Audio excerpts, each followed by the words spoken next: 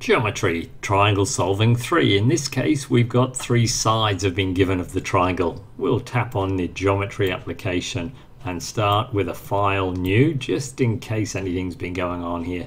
We'll tap the triangle icon, drag out a box to enclose our triangle ABC.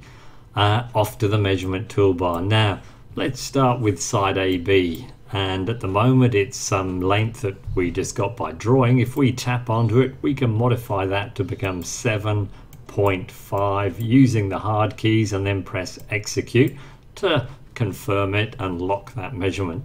Let's tap off and move on to the next side. This one 4.6 centimeters. So same thing, we tap on the side, we tap on the measurement and type in 4.6 and execute to lock it in.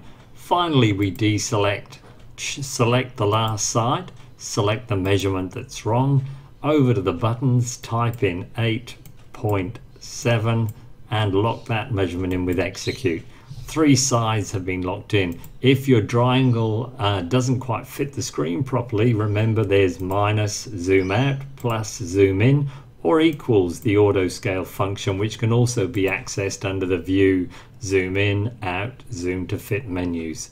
So all that's left is to now go and measure some of the angles or determine the perimeter or area of our triangle. So we're on the measurement toolbar. If I choose the 2 sides that make this angle, we can measure off that angle.